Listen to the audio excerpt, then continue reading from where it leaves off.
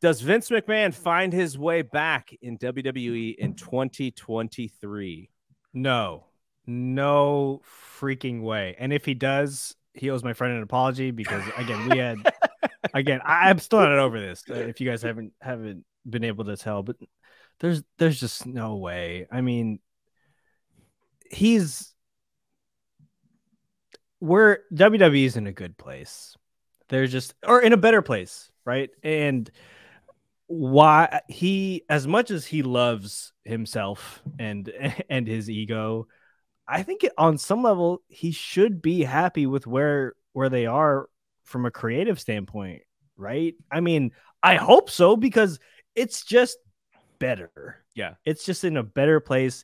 And everything you read about just kind of the work environment there is also just better.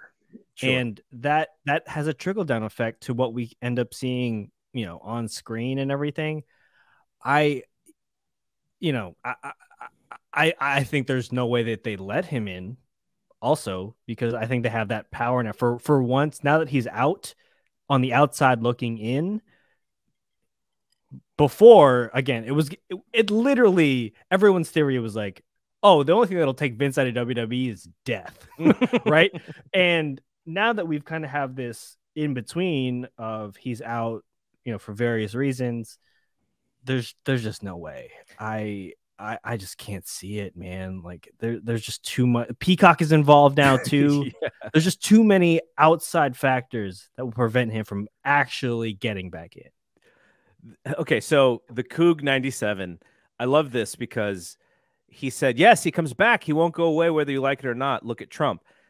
The thing here that us four, and I'm going to say that, we're pretty civil-minded thinking people, right? Like we think of, the good. Yeah. We're also we think of the good in people. Vince is an absolute narcissist. And because the four of us aren't narcissists, I can't think like Vince, because you're right.